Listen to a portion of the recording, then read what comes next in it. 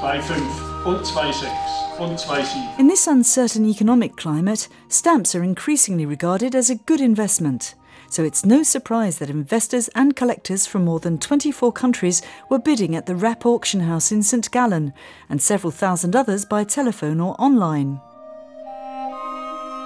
These stamps fetch between 2,000 and 4,000 francs at auction. It's the rarity and condition that count.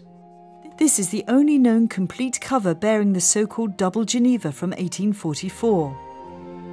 And here, 1.5 4-Rappen stamps from Zurich have been stuck together in a rare combination, making them more valuable than double stamps. This cover with 3 stamps from Geneva, dated 1852, is very valuable because it was believed to have been lost.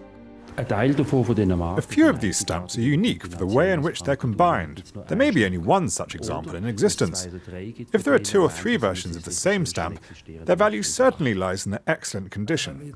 There are stamps that cost just a few thousand francs, but in certain combinations they're worth much more.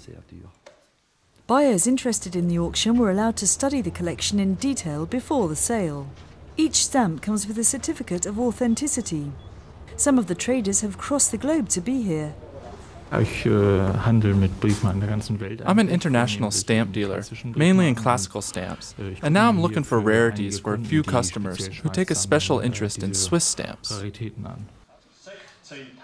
Some collectors strike it lucky.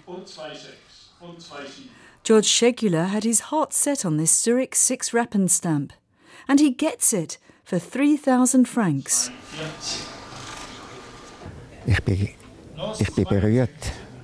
I'm very moved. It's not only a good buy, but it also shows my birthday, 14th of April. This is a Zurich Sechsi, or 6-Rappen stamp from 1843. I was prepared to bid up to 5,000 francs for it.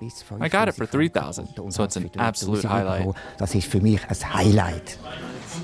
The sale continues at full steam into the evening, and the expensive stamps disappear like hotcakes, making it a complete success for the Rapp auction house.